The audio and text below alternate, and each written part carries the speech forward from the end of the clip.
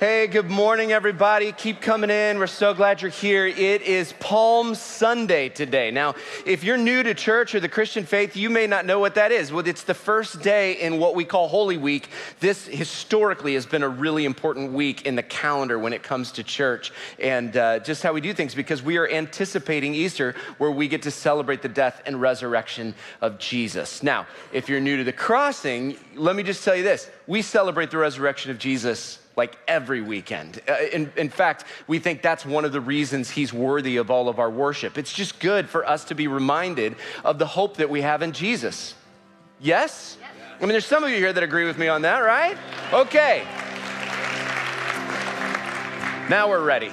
So here's the interesting thing. Do you know that it's not just us that worships God, but actually all of creation, Scripture tells us, worships God. Listen to Psalm 96, these words. Let the heavens rejoice, let the earth be glad, let the sea resound and all that is in it. Let the fields be jubilant and everything in them, let all the trees of the forest sing for joy. Let all creation rejoice before the Lord. If all creation rejoices before the Lord, well then maybe I think we should join in, don't you think? So stand up, we're gonna sing together, let's hear you.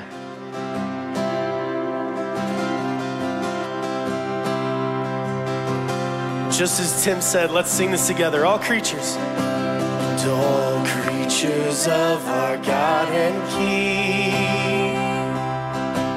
lift up your voice and with us sing. Oh, praise Him. Oh, praise Him. Thou burning sun with golden gleam, thou silver moon with softer gleam.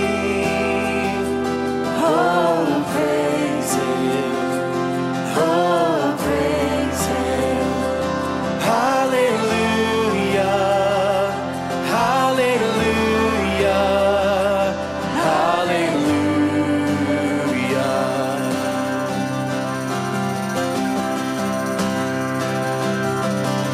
Thou rushing wind that art so strong,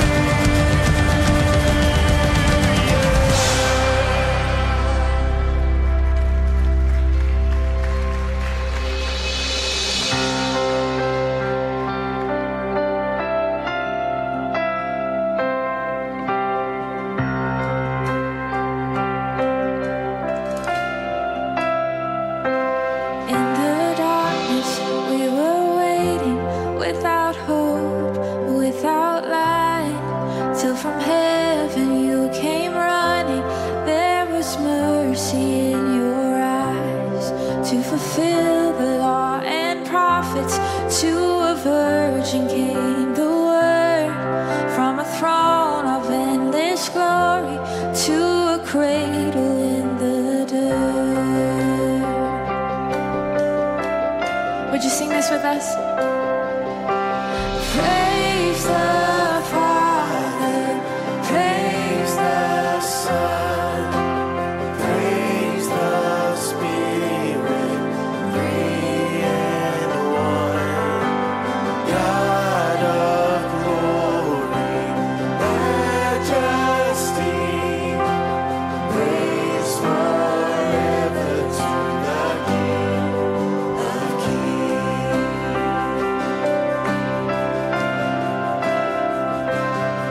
To reveal the kingdom coming and to reconcile the lost, to redeem the whole creation. You did not despise the cross, for even in your suffering you saw to the other side, knowing this was our salvation. Jesus, for our sake you died. Oh, praise the Father, praise the Son, praise the Spirit, three in one, God of glory, majesty, praise forever to the King of Kings.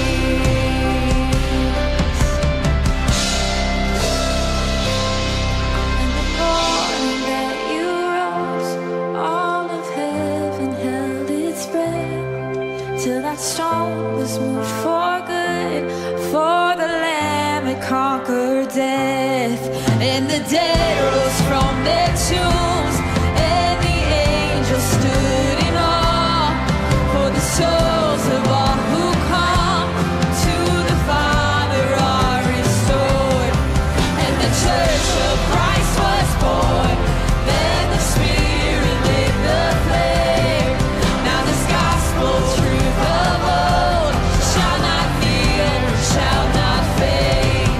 By His blood and in His vein, in His freedom I am free. For the love of Jesus Christ, who is resurrected me. Oh, we praise you, Jesus. And praise the Father, praise the Son, praise the Spirit, three in one, God of glory, majesty, praise forever to the King of Kings. Praise forever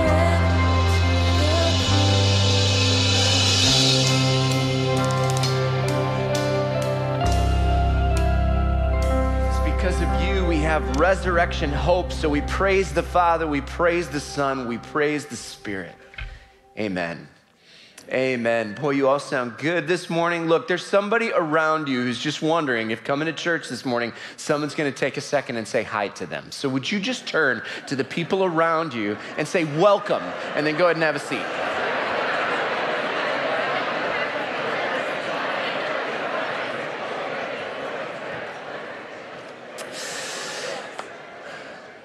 Well, as we get ready to head now into this week, we have this Easter celebration that is coming up next weekend, and I hope you're making plans to be here. I hope you've invited your friends, you've got it figured out, the schedule's all arranged, but just one more time, in case you aren't sure yet, let me show you the worship times. These are all of our services up on our screens. Lots of options there, starting with Friday evening, and there are services at our campuses as well. Getting ahead of myself, I'm just so excited. Listen, if you haven't made plans and you want to know, the question that always comes up is which is going to be the most attended services, which ones do we avoid? And we always tell you, we don't know what you people are going to do. So I don't know. Our best guess, though, is Sunday morning. People like to come to Easter on Sunday morning, right? And that 9:45 service especially, we're guessing is going to be pretty heavy. And so if you're flexible and you can come Friday night or Saturday evening, then that might be a great way for us to just keep making space for our guests who are coming to hear this story, in many cases, for the first time. Our doors will open 30 minutes prior to every service, and so get here early. In fact, we'll make sure that while you're sitting waiting for the service to start, there's some interesting things for you to learn about. There's gonna be some cool moments we'll get to experience together even before we start the service. So come join us for all of that. One last thing about that, if you have guests who are coming and they have kids and they want their kids to experience Kids Crossing, they can pre-register online for Kids Crossing, and that will save them time. It will save them some stress when they come, and so let them know that they can do that, okay? All right, that should set you up for success for next weekend. Here's what we want you to do. We're gonna head back now into our conversation today, and to do that, we want you to talk to each other, and we've got a question for you. So here's what we'd love for you to talk to each other about real quick. If you guys can put that question up, it's what was the last thing you misplaced or the last time you misplaced something, okay? Group confession time, just tell the people next to you. All right.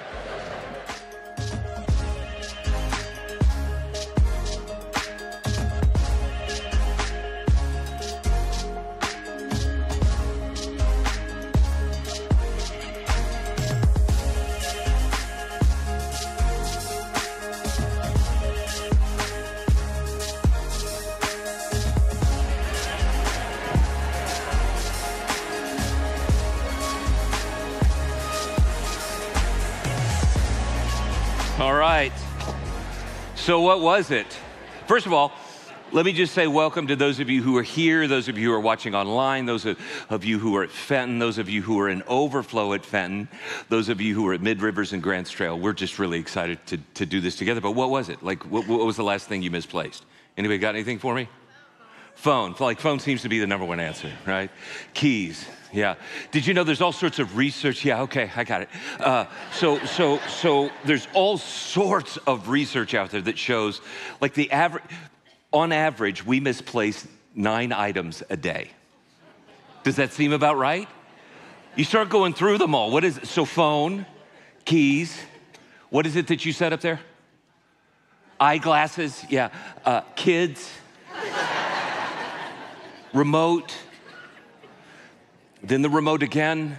I mean, there's all sorts of things. We forget things. So what? It doesn't matter how old you are. We forget things. I love that new Uber Eats ad campaign. I've been seeing it during the games. To remember something, you've got to forget something old. Have you seen that one? Like the Beckhams, David and Victoria are trying to, they've remembered Uber Eats, but they're trying to remember, they forgot the group that she was in. Hello, 1990s, if you were there. And they keep trying to, is it Pepper Ladies? No. Is it Cinnamon Sisters? No. Was it Spice Girls? No, that doesn't sound right. So the point is, I don't know how all of this works, but I will tell you a few things. Your brain, and this is a very technical drawing of your brain, I know, but your brain takes in all of this information in this outer area called the cerebral cortex. Now, this is where all of the senses just soak it all in. But what you need to know is the next stage of this is that all of that information gets taken in. But at some point, like right in here somewhere, there is something called the amygdala. And it's the amygdala that flags something worth remembering. It's the part of your brain out of everything that's going on that goes, oh, you should remember that. And you zero in and you pay attention and you focus on and you log it in. And then this is a really simple way to put it, but then it gets sort of tucked into like your filing cabinets in the hippocampus. And all of this will be on a pop quiz in a minute. No, just see if you can remember this part, because then there's the frontal lobe that tries to retrieve it all. Who cares, right? Thanks, Professor Trivia. What's this all about? The research shows that one of the things, no matter how old you are, one of the things that gets in the way of us remembering is in that second stage with the amygdala. We get all this information, but we don't honestly stop long enough to focus in and go, yeah, I need to flag that. That I want to remember. Does that make sense? It explains why you can go to a party and you meet all sorts of people and you introduce and you get like 10 minutes later and you go, man, those were some great stories. And somebody says, so who were those 5 people? I don't know. I don't remember their names. It was just 5 minutes ago. But your amygdala did not flag it and go, no, I need to remember that's his name. You see, the other parts of the research show that we are getting worse and worse at paying attention. Amen? I said the research shows that we are getting worse and worse at paying attention. Amen? There it is. But there are some times when something happens, it's so vivid, the details come alive. Maybe it's like all of these like different parts just come together, and it's almost like a snapshot of something, and you go, oh, and it's a big aha moment. When that happens, oftentimes, that snapshot, that gets paid attention to. You tuck that away. And if you go back to it again and again, that memory actually becomes richer. You will remember it. So as you already know, here we are. It's Palm Sunday. Can you believe it? It's Palm Sunday. We're going to look at a story that for some of you is familiar. For others of you, parts of this will be new. I hope that as we see now all of these threads, all of these details and names and places and promises and predictions, they're all going to keep coming together, maybe even almost crashing together. But as they do, my prayer is that there'll be something in there that you will pay attention to, that you will notice, that you will flag and say, ooh, that's worth remembering today. So let's pray. I don't know if you know this or not, but we have entire prayer teams that intercede for people, and they've kind of been mobilized this week. They're in each of our rooms praying, and they'll be praying for me, but right now, if you are one of those intercessors, I'm gonna ask you to pray for everybody else in the room, if you would. Heavenly Father, we come before you now. We're going to continue in times of worship and teaching and opening your word, God. There's so much that you're going to lead us through. But I pray now that for each of us, no matter whether we're new to the story or we know everything about the story, Lord, I pray that you would surprise us, that you would help us to stay curious and humble and eager and open. I know that your word says that the cross can be foolishness for some. I pray now, Lord, that you would show people just exactly what this means and how you are inviting them into a life that they can't even fully imagine. Lord, we're asking all of this now in your name for your glory. Amen. Okay, so here we go now. If you were with us last week, we were in Jericho. We heard a really important, I think profound, beautiful word from one of the descendants of the great E.M. Bounds. If you were here last week, you'll remember that. We like to call him Pastor Tim. If you don't get the joke, you should watch the teach from last week. It was important.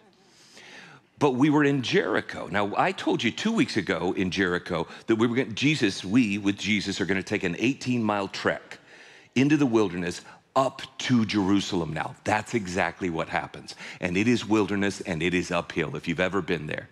But they're now going to move to, John tells us, to a place called Bethany. Now this is a Google map and we're gonna zoom in here and see Jerusalem and there's Bethany and we'll talk about that other little village. Mostly what I want you to see is the topography. Bethany sits on the backside of what we would call the Mount of Olives. Now we just went over it. There's Jerusalem. Now let's flip it around. Of course, that's not the temple. That's a Muslim site now, but you can see the Mount of Olives just sort of overshadows the city of Jerusalem. I want you to understand, John tells us that they are coming to a place called Bethany. It's on the backside of the Mount of Olives. It's about 2 miles away from the city. You can't even see the city from there. It's a great place for Jesus to hang out during this Holy Week, as we call it. But they're getting to this place, and something is now going to happen. Now, the rest of it, if I could just show it to you here, the rest of it is that you begin to see there's Bethany, of course, where he is, but there's another village that we're going to get to. So see if you can imagine this now, because it's Sunday. It's the first day of the work week. Saturday is Sabbath, so Sunday is like our Monday. Everybody is there. It's busy. Everything is happening. History tells us that maybe tens and tens and tens of thousands of people have gathered. There's an ancient historian that said over 1 million people gathered. Some people think he overstated it, but let's just say even hundreds of thousands of people have now pushed into Jerusalem. They're all there to celebrate the great feast of Passover. John tells us that they arrived in Bethany just days before Passover. But what they'll now do is they'll now make the trek from Bethany on the backside, and they'll go up this ancient road to a place we would call it Bethpage. In the Greek, it might be Bethphage. But they're going to make this trip, and they will then go in towards Jerusalem. So now watch how all of these details come together. In Matthew chapter 21, what we begin to see is they approached Jerusalem, and they came to Bethphage on the Mount of Olives. So you're getting a sense of all of this now. Jesus gives instruction to a couple of disciples to go on ahead to this little village and pick up a donkey colt for him to ride on. It's only a 1-hour walk into the city. This isn't about him being tired. He is intentionally making a statement. The Gospel of Matthew, from week 1 of this series, we said he's always the one that connects the ancient Hebrew prophecies to the story of Jesus. That's what he does here. He says there was a prophecy by Zechariah centuries earlier that said Messiah will enter the city just like this, on a donkey colt. And so sure enough, Jesus is intentionally saying to the crowd, it's me. Everything you've been thinking, it's me. So now look at their reaction when they realize this. A very large crowd spread their cloaks on the road, while others cut branches from the trees and spread them on the road. The crowds that went ahead of him and those that followed him shouted, Hosanna to the Son of David. We learned last week, this is a way of saying Messiah. So these people are coming unglued. Blessed is he who comes in the name of the Lord. Hosanna in the highest heaven. They think, finally, he's it. And it's really a raucous crowd. But as Jesus now makes gets over the peak of the Mount of Olives, and he starts to come down this ancient road towards Jerusalem. If you've ever been there, you can see when you're on the Mount of Olives, like Jerusalem is right in front of you. You can't ignore it. And the gospel writer says when he saw the city and he saw the temple, he wept. He wept. Why? Well, he knew. He knew. He knew that they weren't interested in the kind of kingdom he was describing. He knew that it would only be a few days from now and people would start screaming for his death. He knew that they wanted a different kind of Messiah. They wanted a military leader. He knew that what they wanted was a bloody confrontation with Rome. Now, if you keep reading, he knew where this was leading. In fact, he even predicts it. You see, in 70 AD, just a few decades later, Rome has had enough of this attitude, and they lay waste to Jerusalem, level the whole thing. The temple is destroyed, and that's it. It has never been rebuilt. He knew. He knew that something was about to happen that was going to shake heaven and hell to its core. And these people didn't want any part of it. You see, Jesus the King is now about to move into the city. But when I say that he's about to move into the city, he knows that he is heading towards his death. He's been telling the disciples this for weeks now. Another detail. 1,000 years earlier, can you even imagine that kind of time frame? 1,000 years earlier, Jerusalem is barely established as the capital city. Something happened right here on the Mount of Olives. David, the King David, has been betrayed by his son Absalom. There's a coup in process. And so David gets wind of this and gathers his entourage and has to escape Jerusalem quickly. So he gets his people together. They gather, they run out of the palace, and they begin to escape for their lives. It's exactly what he should have done.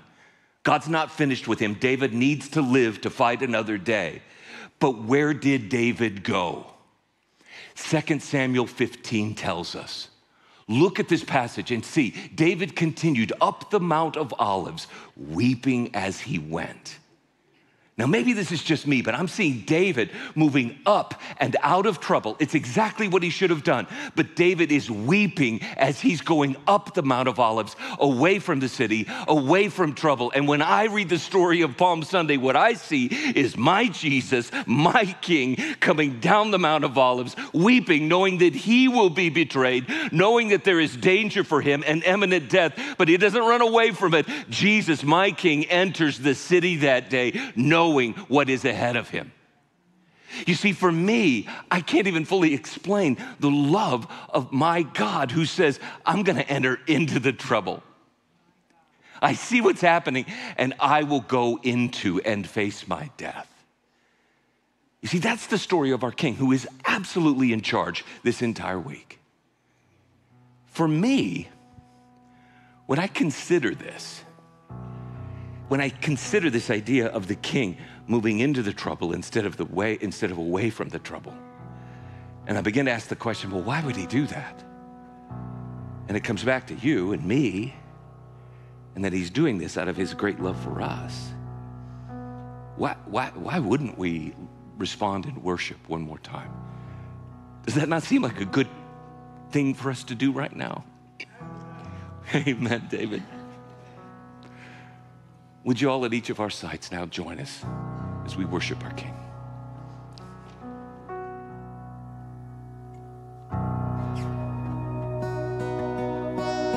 All my words fall short. I've got nothing new. How could I express all my gratitude? I could sing these songs as I often do, but every song must end, and you never do. So I throw up my hands, praise you again and again, 'cause all that I have is a hallelujah,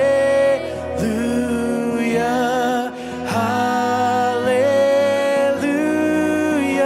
And I know it's not much, but I'm nothing else fit for a king, except for a heart singing hallelujah, hallelujah.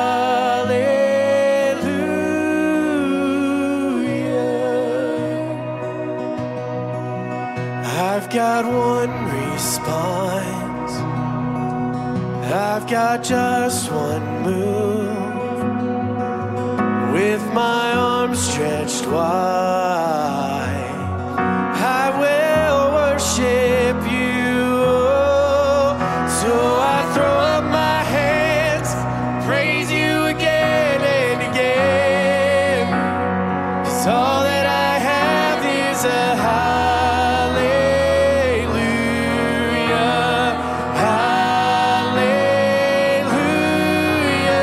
And I know it's not much, but I'm nothing else fit for a king, except for a heart singing hallelujah, hallelujah.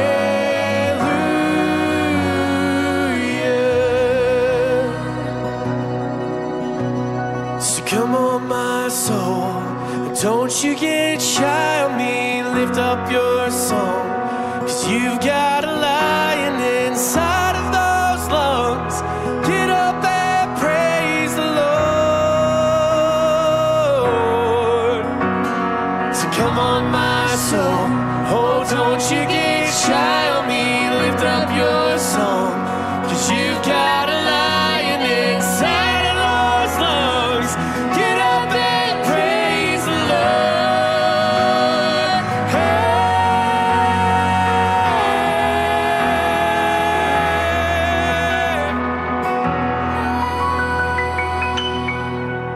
So I throw up my hands and praise you again and again, 'cause all that I have is a hallelujah,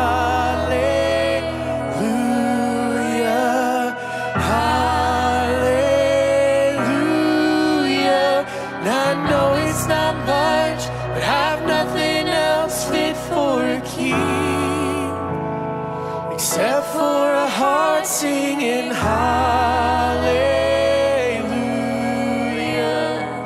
hallelujah.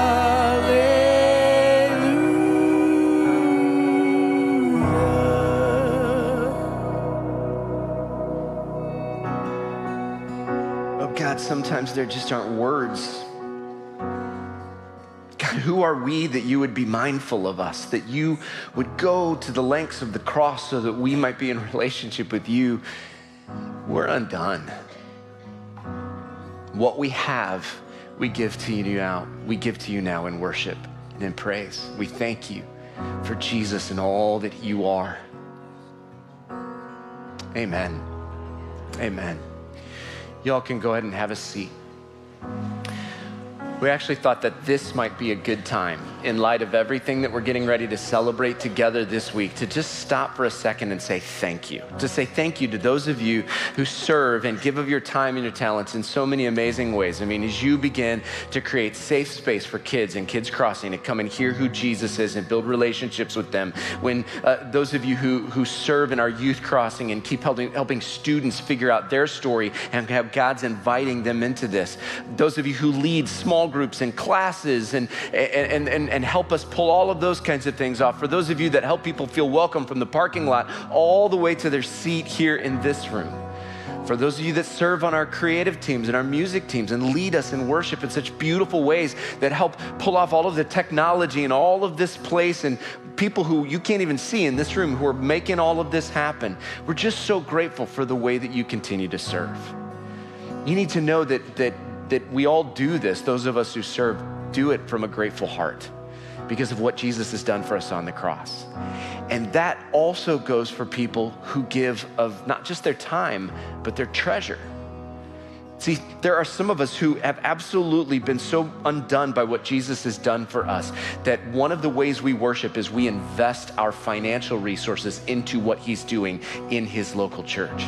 This is also an act of worship. When we gather together on the weekends, we pray, we sing, we open up God's word, but we pause every weekend for what we call our offering, our tithes and our offering. And maybe you have questions about that, but that is simply a moment where we take an opportunity to say, God, I want to give everything to you. And sometimes that even means I invest financially in what you are doing. For those of you that do this, it's amazing. We are so grateful and we are praying that God would bless you in it. But ultimately, it all comes down to this grateful heart because everything we do, all of this worship, all of it happens in the shadow of the cross. It's because of the cross that we even get to do this together.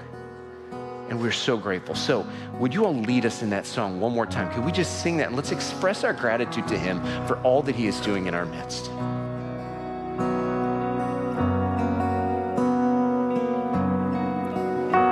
I throw up my hands, praise you again and again, 'cause all that I have is a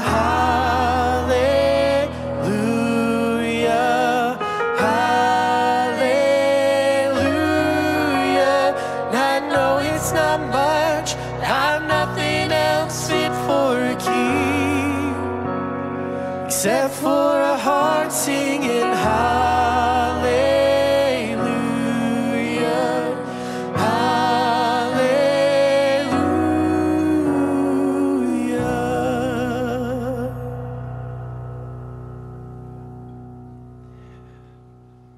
So the question, thank you guys.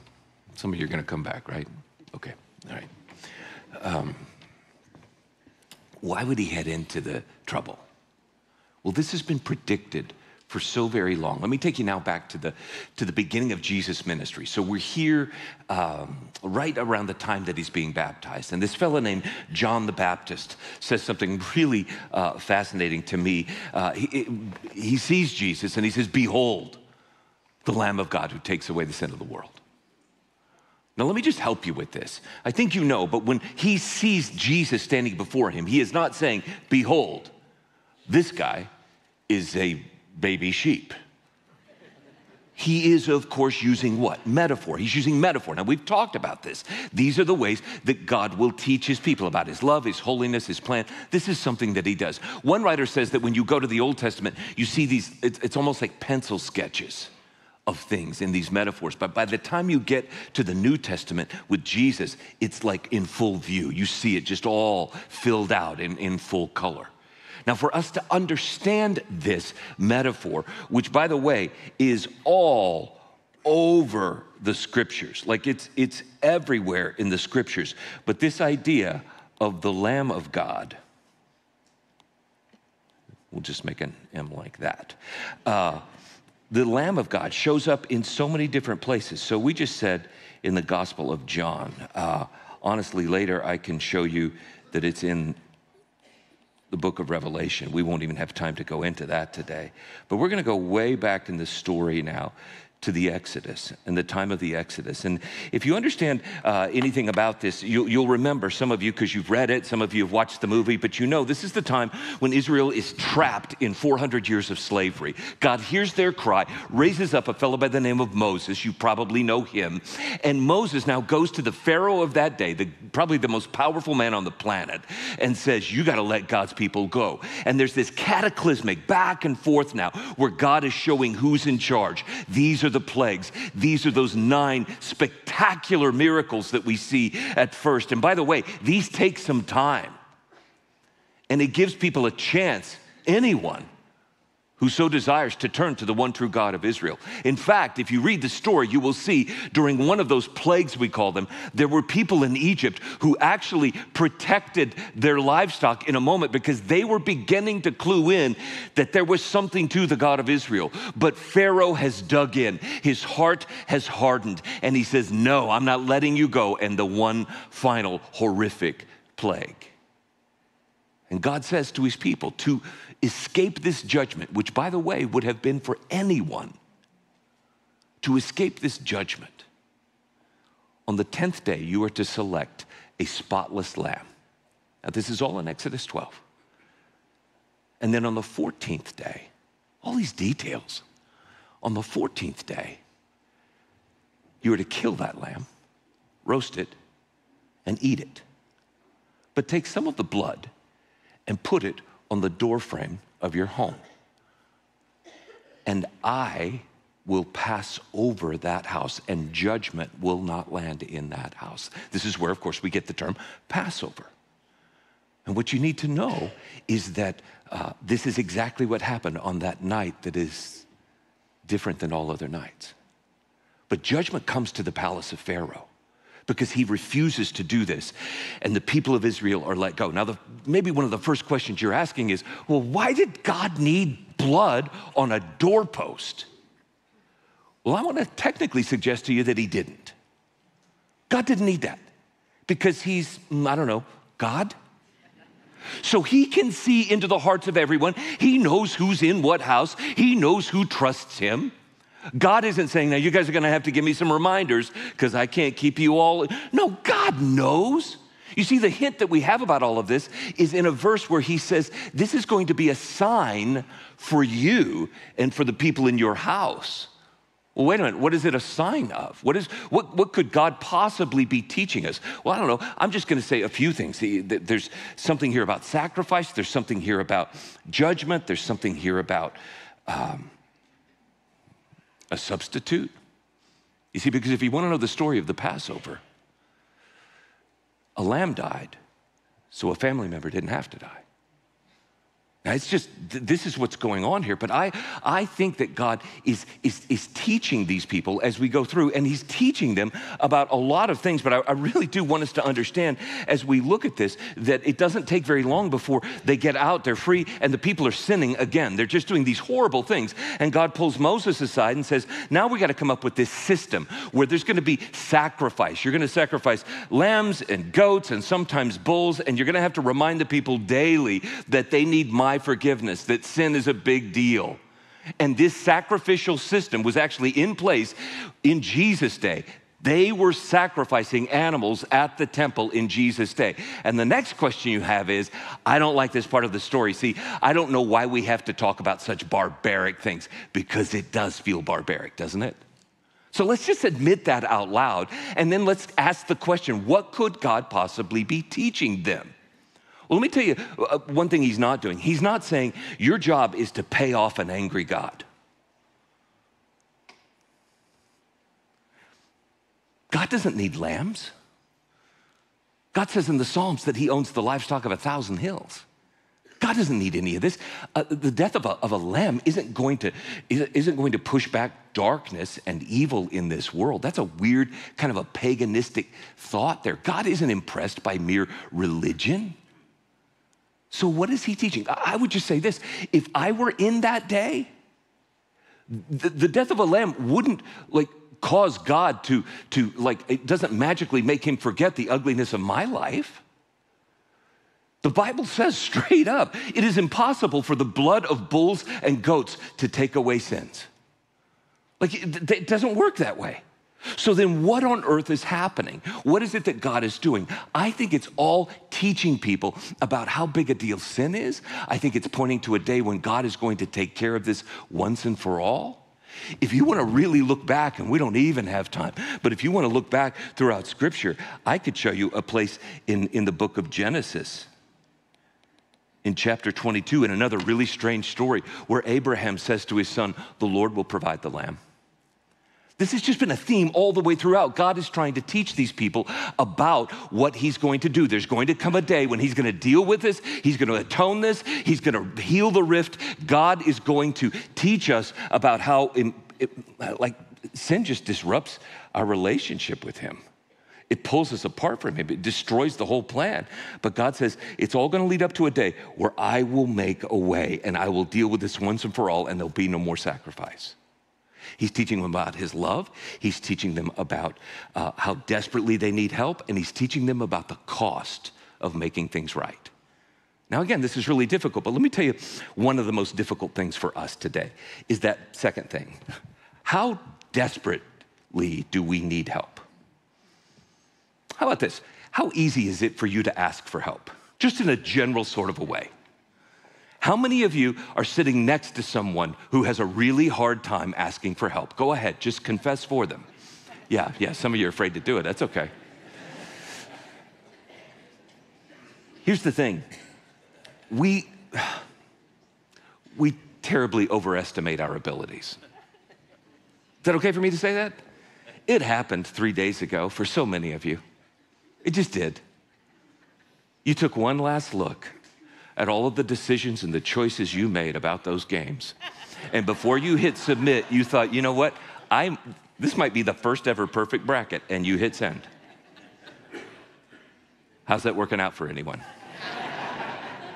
Yeah, you see, I would say that if I were to just suggest that there's sin in the world, I don't think most people are gonna argue with me. It's like, oh yeah, we see evil everywhere. But we point it out in the lives and the failures of others. How good are we at admitting our own stuff and our own failures? Because I will tell you what, if we can't admit our own stuff, it gets in the way of any relationship, any relationship. There are a couple of social scientists who wrote a book called Mistakes Were Made, but Not by Me, okay? How's that for a title? And what they found was that when it comes to couples in particular, there were a couple of things that just destroyed relationships. They said, of all the people that we've studied, it looks like there's two things that just rip up a relationship. The people who grow apart over years, it's two things: blaming and self-justification. What they're saying is that people just get really good at saying, it's your fault, look at what you did, look at what you did. But nobody owns their own stuff. In fact, this is the quote from the book. From our standpoint, therefore, misunderstandings, conflicts, personality differences, and even angry quarrels are not the assassins of love. How's that for a phrase? Self-justification is. When you and I are in a relationship and we did something wrong, and then we minimize it, or we kind of justify it and go, it looks like that kind of hurt you, but I was kind of justified in doing that. Sorry, not sorry. Isn't that what Jesus said earlier in the series? I came for the sick. I came for people who are willing to admit that they need help. If you think you're righteous, you're not going to listen to me anyway.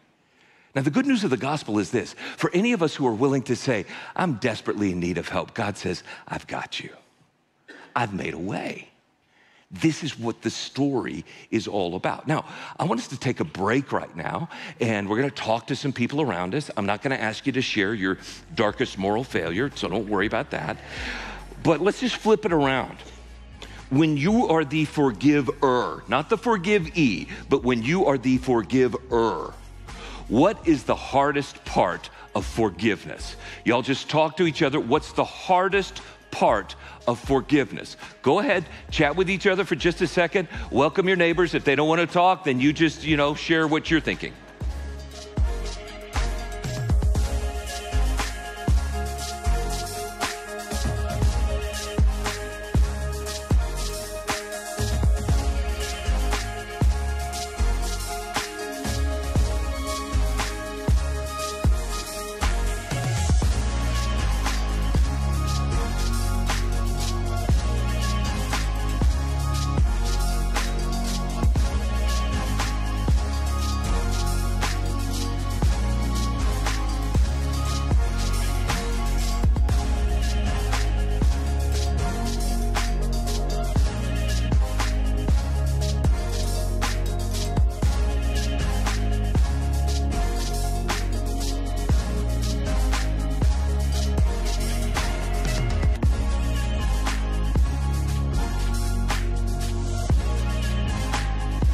Okay, all right. Here in this room, I know there's some interesting conversations going on elsewhere. Like over in this section, anybody got anything for me over here? Like what's the hardest part of forgiving? Anybody? The forgetting. Okay, now what's interesting is come to our Genius of One course because we'll talk about how it's impossible for you to forget. Part of the forgiving is that it will help you with the idea that you simply won't forget. Good plug for the class. Come join us. Because you will have to get to a place where you ultimately forgive, and then when that comes up, then anyway. Okay, what else? It's really important. The hurt. Say it again. The hurt. The hurt. So somebody did something to me, and it hurts. What do I do with that hurt? That's really good, really good. Anybody else got anything? The trust. Did you say pride? So it's the pride that I have to get over before I forgive someone. Ooh, that's a thought. So does that mean that we get a little self-righteous in these moments? And then you put that with the hurt and the fact that I can't forget it and it's just churning. Anything else? Vulnerability, because now you're vulnerable, and we need to talk about it's okay when you forgive to still establish boundaries. Again, there's a course where we talk about this, but so all of that. How about this?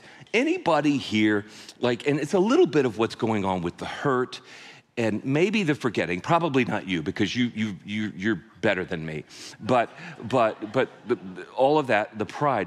Part of what gets churned back up is I need you to fully know what you did to me. And I need you to kind of feel it. Like I need for there to be a little payback. Can the preacher get an awkward Anne Lamott puts it like this. This is her definition. She says, forgiveness means it finally becomes unimportant that you hit back. Let's see if I can show you what I mean. Brian, David, would you guys come up here for a second? They've been planning for this all week. I just told them 10 seconds ago. So yeah, just stand here, David, and you stand here. Okay, so this is just here. You guys face each other. So this is a theoretical, but let's theoretically say that David, you could say he stole, or maybe he just borrowed without permission, but your car, man, didn't even ask you. And he wrecked it royally. Now, here's the thing. You've got a couple of choices, okay? We could go down the whole legal road and those consequences and all of that, but for you personally, there's a couple of things that could happen here. Like, you could, oh, by the way, he can't pay it. He doesn't have any insurance. He's got nothing, okay? So he stole your car, wrecked it miserably, and he can't do anything. Hang on one second. Let's just, since it's a scenario, what car do you want it to be? Go on ahead and just really reach out there. What car is it? Ferrari. A Ferrari, okay. All right. So it was fun, you said, okay. All right. Inexpensive. Oh, by the way, you see that? He's not sorry. But now go the other way. What if he was sorry? What if he just looked at Brian and said, I'm sorry? Does that fully make things right? So you got a choice here, man. Like you could say for the rest of your days, you're gonna pay me back. And it's a Ferrari, David. And it's gonna ruin your financial life. It's gonna crush you, whatever saving, gone, and you're still paying, and you're still paying, and you're still paying, right? Yeah. You could watch him hurt for years. I'm gonna suggest to you, it's not gonna help. Yeah. I don't even think it's gonna help in here. In fact, it's gonna make things worse. But that's a different part of the story. You could also forgive him. Now, if you truly, truly forgive him, and if you're gonna let it go to the point where even when it comes back up, you get to come back to God and go, nope, I let it go. Part of that means you're gonna have to pay for your car to be fixed. See, if he truly forgives you, you've got nothing to pay because he paid it all. You feeling that? You're absorbing the whole mistake, the hurt. You're absorbing all of it, and this is a part of what it means to forgive. Now again, we were kidding about G1, but that course talks about boundaries and all of those other parts. I just want you to focus on the cost of forgiving. You with me? All right, thank you. You guys are off the hook. Here's the thing. Yeah, wow, go ahead. Yeah. He stole a Ferrari. You're gonna applaud that? The thing that I want you to see is that most of our life isn't that simple. Most of our life has all of these different nuances in it. But I want you to understand that when you forgive someone who has done something to you and there is hurt and you feel it, when you forgive them, it's going to involve pain. I don't know any other way to put it. Keller says it so well. He says, you are absorbing the debt, taking the cost completely on yourself instead of taking it out on the other person. And at this point, you're going, yeah, but he's God. He's all love. Why can't he just make it go away? Well, let me ask it to you this way. If something happens to you and it's serious and it hurts, don't you think that things can be serious to God? I mean, the God who gave us everything, the God whose holiness is so blinding we can't describe it, the God who's going to treat everyone fairly, the God who knows how it's destroying you and how it's destroying others, the God who sees everything. If God says something is a big deal, can't we just accept that it's a big deal? I mean, if things are a big deal to us, can't they be a big deal to God? And by the way, since we're not God, should we even expect that we can fully understand this? But yes, you're right, God does love us. And the story of the gospel is that God made a way and God paid the price and God absorbed the debt so that we could be forgiven. It's the story of the cross, but it takes us back to that lamb. You see, all the way throughout the scriptures, this idea of a lamb is teaching us that God is going to make a way, but it's going to cost him. Now we're in the time of the prophets, and this fellow by the name of Isaiah, so let's just put him up there real quickly. Isaiah is saying the same thing. Isaiah says there's one who is coming, who his wounds and his stripes and the things that are happening to him, they're gonna bring healing. At one point he says God will lay all of the iniquity on him. All sin will go on this one who is promised, who is coming. But then he says this, he will be led like a lamb to the slaughter. There it is again, a lamb. All throughout the scriptures, you see this idea of a lamb. There is one who is promised who is going to take all of this on himself, and somehow that will be enough. But he will be like a lamb led to slaughter. And now we are at the cross. On the night he was betrayed, Jesus gathers his disciples. It's Passover. It's Thursday night. Most scholars think this was a Passover meal. It's Thursday night. In the middle of this beautiful symbolic meal, Jesus takes the bread and the cup, and instead of focusing on the Passover lamb, he brings all of the focus onto himself and says, it's me. From here on out, I want you to remember my sacrifice and my death. Because it's all come to this point. It's all the details, all the storylines, everything's wrapped up. It's me, it's me. Take this, remember. After that meal, they're on that Mount of Olives, and Jesus is praying his heart out. But he knows there's no other way. Eventually, he's betrayed by Judas. The temple guards come and they arrest him and they take him back to the high priest, and he's convicted, not even convicted, but they accuse him falsely of blaspheming God. He's not doing that. He's telling them the truth about himself. But they don't want blood on their hands, so now they're going to hand him off to the Roman overlord in the region. His name is Pontius Pilate. Even he knows Jesus is innocent. So there's a back and forth with the local king. Finally, it's at Pilate's feet, and he gives into the crowd, a crowd that I think has been manipulated by these leaders that are in the back, just kind of making it all happen. But on Friday morning, Jesus is sentenced to die, and the crucifixion process begins. And the next question for us is, why did he have to be crucified? Why that? Well, again, this is a real story happening in real time. These are the Roman times. This is how Rome executed people. They invented this process, and it was horrific. It was grotesque. So maybe you're asking, why? Why does it have to be so grotesque? One theologian said, what if our sin was that grotesque?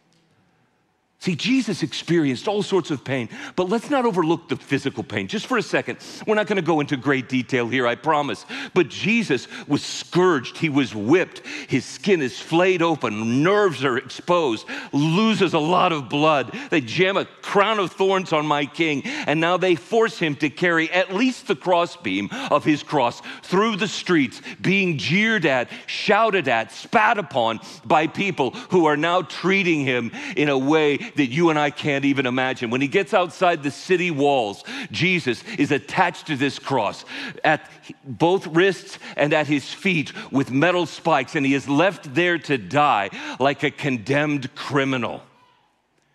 I promise you, Jesus experienced physical pain. For those of you who are going through something now and you're saying, wait, God, how can you even understand? I'm telling you, Jesus gets it. But it was emotional too. You see these people that were jeering at him, all of this crowd that is piling on saying, oh yes, let's destroy him in public. Jesus knows what this feels like. It's emotionally wrecking, the abuse that is happening. He's completely abandoned by his friends. They scatter at just the wrong moment. What about the embarrassment of being stripped completely naked, because this is the way the Romans did it, and they attach you to a cross, and now you're going to be there in front of your enemies and the few friends that you have that would dare show up? I'm telling you, at every level, Jesus knows what it feels like to be abandoned, to be shamed, to be rejected. He knows, but there's even more, because it's God on the cross. You see, a price is being paid. The Creator is being sacrificed for the created. Jesus is fully man, and he felt it all. But if you want to understand the cross, he is fully God, and he experienced something at a depth that you and I cannot understand. Paul says, he who knew no sin was made sin for us. It doesn't mean that Jesus became sinful, but it means in this moment, and we're in the mystery now, but in this moment that now is going to echo throughout history, all sin, all shame, all of it is being piled onto Jesus in a way that only he could withstand. So think about it. All the rebellion, the stench of regret and shame, all of the hatred, all of the evil, it's all now engulfing the only innocent one throughout all of history. It's happening as the skies darken that Friday afternoon. And it seems to come to a climax, really, that we can never get away from. It seems like we come back to this every Holy Week. Jesus on the cross cries out in his everyday language of Aramaic. In fact, some people didn't even know what he was saying.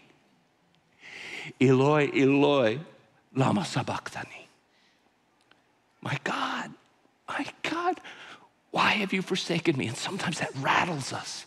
You need to understand Jesus here is quoting a psalm. Again, it's all coming together, all of the details, all of the predictions. It's all rushing together in this moment. But he's not just quoting a psalm, he's living it out. Because in this moment, Jesus isn't just losing his life, he's losing the greatest connection he has had throughout eternity. This hyper-relational, full of love in a way we can't describe. The Trinity, something is happening between the Father and Son because all of this sin is on him. And we know how the Father feels about this, about sin. So there's a turn turning away in that moment, and Jesus senses it. Yancey is right when he says, we don't even know what the Father cried out, but likely this hurt cut both ways. Both of them are feeling it, and the Spirit is groaning and grieving through it all. No wonder the earth shook that day. But it's finished.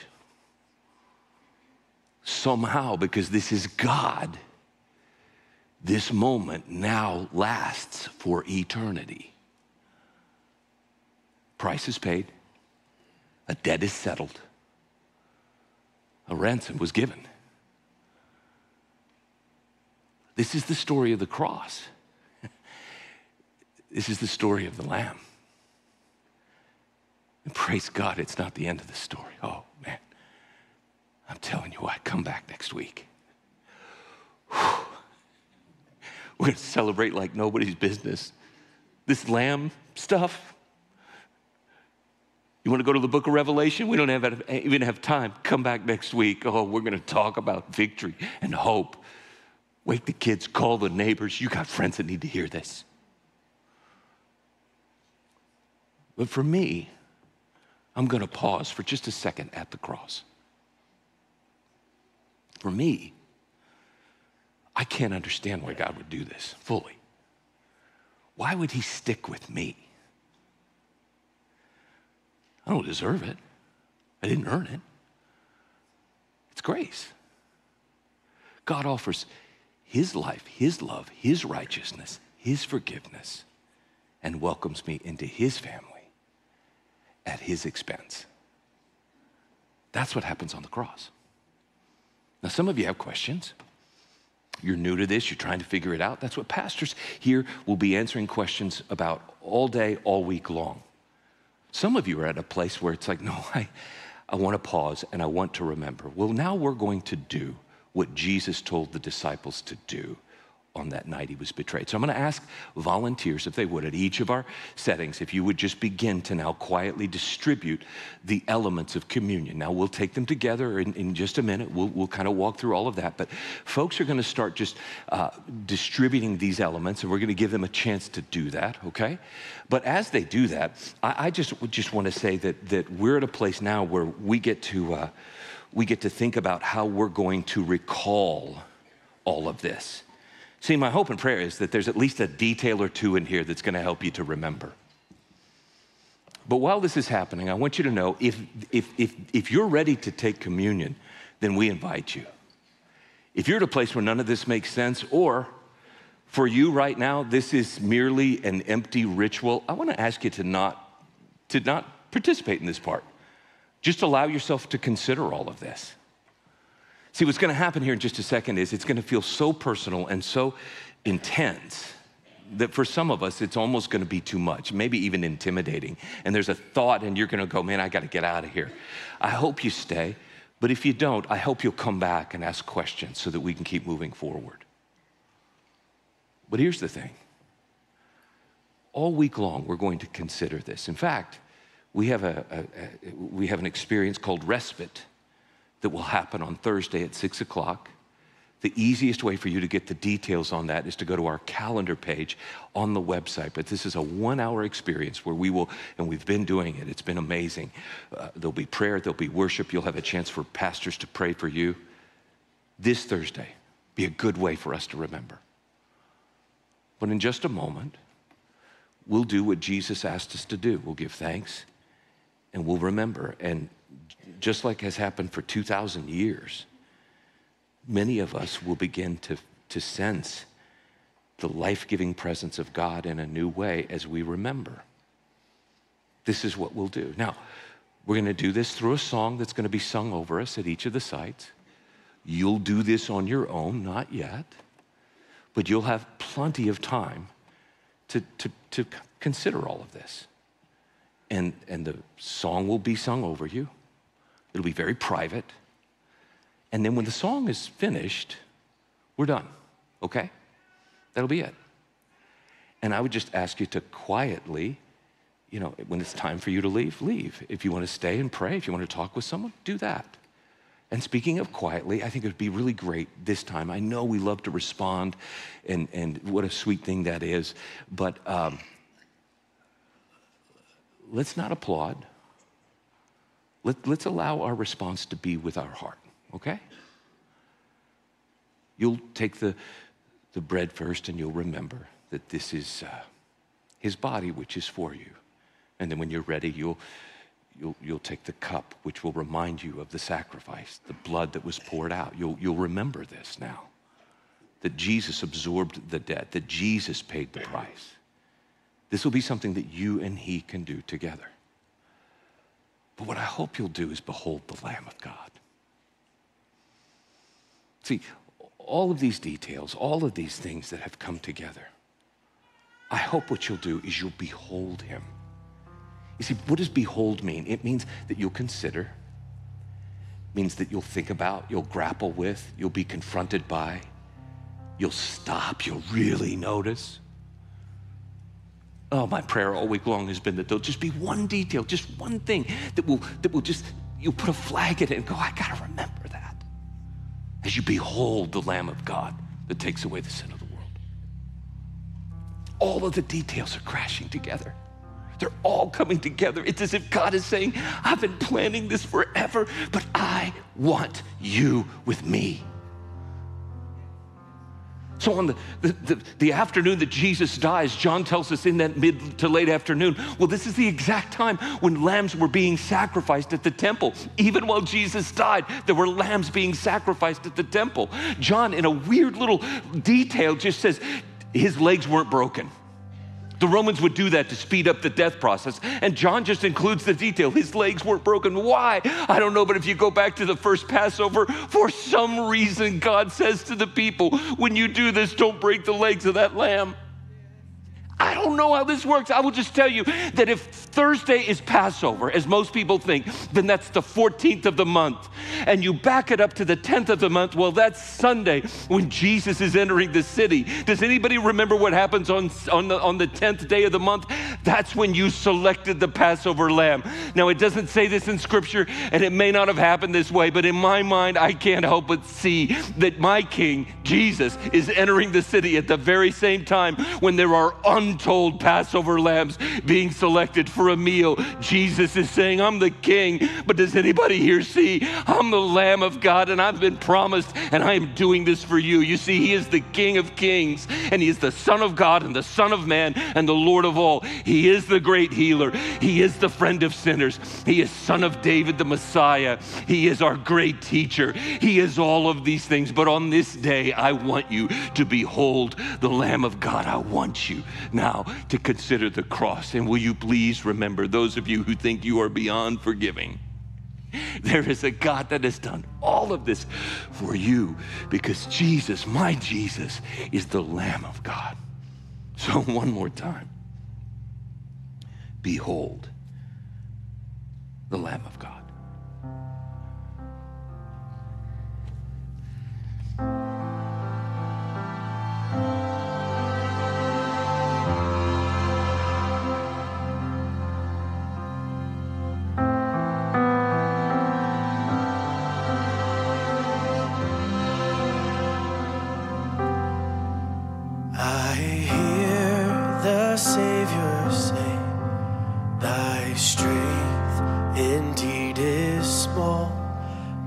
Of weakness, watch him pray.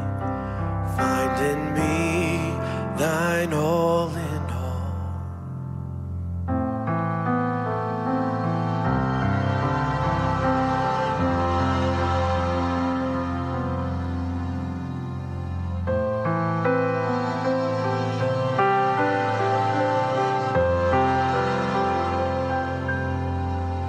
Lord, now indeed I find thy power and thine alone can change the leper's spot and melt the heart of stone.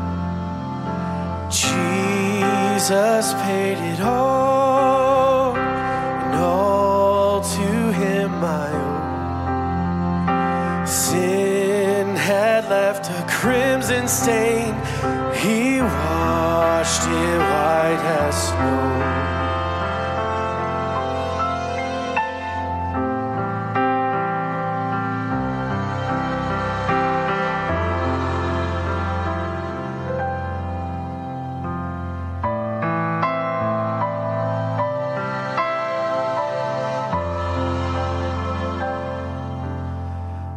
And when before the throne I stand in him complete, Jesus died my soul to save. My lips shall still repeat, Jesus paid it all, and all to him I owe. Sin had left a crimson stain. He